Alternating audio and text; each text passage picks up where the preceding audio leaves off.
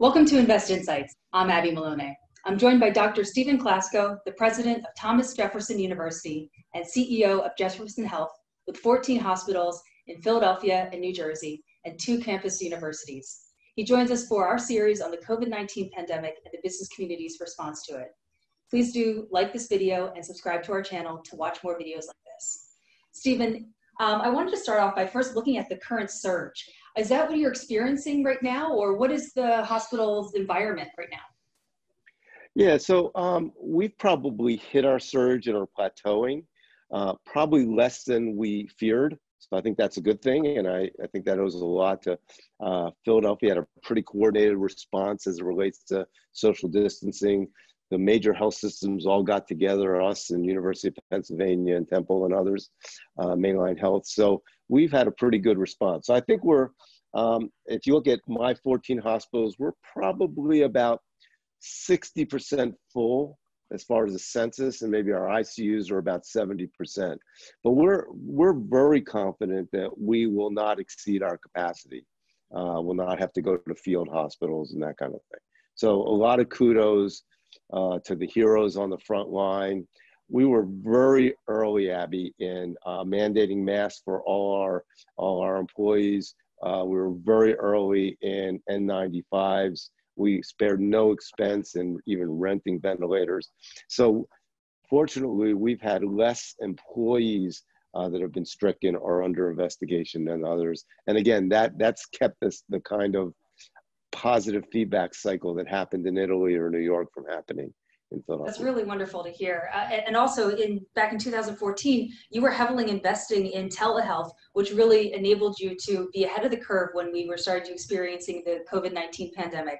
Can you talk to me about? Let me just sure. say a couple of things. The 2 things that we did, I think, at Jefferson that really helped us is, one, we had led something called Pan Surge in Pennsylvania when Ebola happened.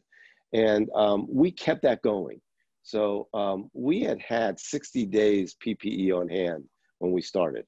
It's not like we predicted this pandemic, but we predicted that there could be someday a pandemic. The second thing, as you mentioned, in 2013, we invested almost $50 million in something called Jeff Connect. And we had unlimited bandwidth. So we were able to go from 50 telehealth visits a day to over 3,500 now without turning on a switch.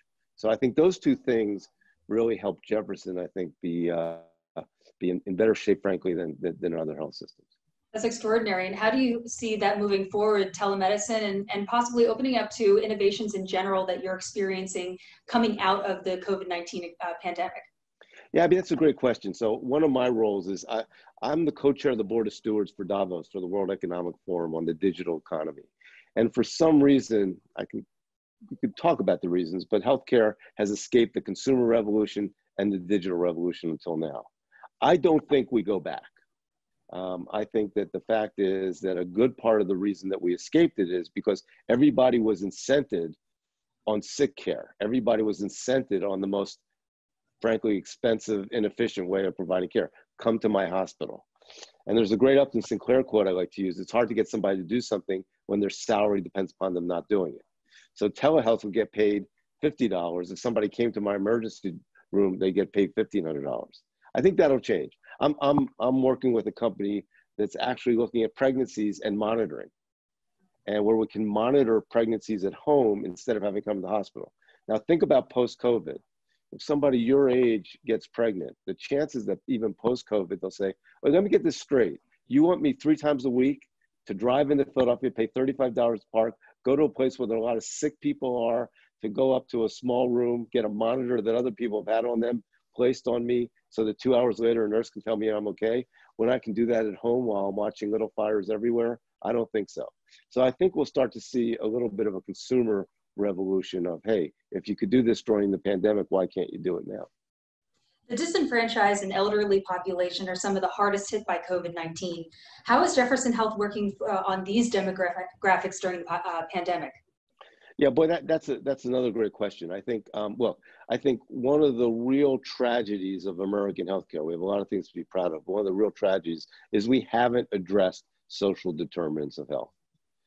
We have, in Philadelphia, we have among the greatest discrepancy in life expectancy of any city in the country. just by zip code.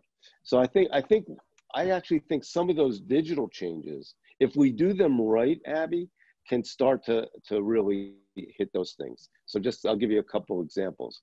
For us, our biggest users by percentage-wise of our Jeff Connect platform are the homeless population, because they often don't have cars, they don't have money but they do have cell phones. And we've actually provided free care to them. We've provided free care to pregnant folks that are undocumented. Why? It has nothing to do with politics. It's just that it doesn't matter whether you're Republican or Democrat. If you get pregnant, you're going to have a baby in 9 months. And if you don't take care of them, that baby's going to end up in the NICU. We're working with drone companies. Think about food deserts. Food deserts exist because I can walk to 3 Whole Foods or Trader Joe's. Folks in other areas can only walk to a bodega that has, Fritos and Cokes. But if you do drone deliveries, that changes all that. So the key for me, and what I spend a lot of my time, is making sure that these new technologies don't just make the wealthy healthier, that they really start to address social determinants. Once we start to come out of COVID-19 and the social distancing has lessened, how would you recommend to the public that we continue to stay safe and that we don't see a second surge? Yeah, look, I think healthcare and frankly, society will not be the same for quite a while. And I think we just have to get over that. So the 2 things I'd say is we have to get away from a one-size-fits-all mentality. There's a big difference between having 50,000 people at Yankee Stadium versus, saying we can open up a small restaurant. So I think there's way too much sort of attention paid. When can people be back at, Yankee Stadium or watching the Miami Dolphins? That's not going to happen till really there's a vaccine. I think that we need a nuanced approach of really phasing this in. What will change? I compare it to 9/11, Abby. If before 9/11, if I was there 15 minutes before a flight, I could dash through the airport and they would just let me through security. Well, clearly that's changed and we've gotten used to it. I think for quite a while, there will be limits to how many people can be in a restaurant. You'll have to show, just like you have to show your passport to do travel, you have to show your COVID negative card. I think you'll maybe get your temperature checked, and there's all sorts of new digital technologies where you can almost have on your forehead, is my temperature below 100? I think we'll just get used to that. Every week we'll check our COVID status. Oh, good, negative this week, I can go out. I think in a place like Jefferson, we have 35,000 employees. We'll probably get to much more of a shift mentality. You're going to work from 6 to 3. You're going to work from 3 to 10, especially for administration. So we don't have large gatherings together. So I think we'll get used to that till the vaccine comes. And then once the vaccine comes, it'll be just like polio or smallpox or whatever. Hopefully we'll learn from this and start to look at different ways of making sure we have enough Q-tips and swabs and masks, because it might not be the last pandemic. And should the community want more information about Jefferson Health, where would you direct them? So we're very, very active on social media. Like we have a chief social media medical officer. So either at TJUH, Thomas Jefferson University Hospital, on Twitter, or Jefferson Health on Facebook, or my Twitter page, which is at Klasko, SKLASKO. Well, thank you again. That was Dr. Stephen Klasko, the president of Thomas Jefferson University and CEO of Jefferson Health. My name is Abby Melone. You've been watching Invest Insights, and please don't forget to like and subscribe to watch more videos like these. Have a wonderful day. Thank you.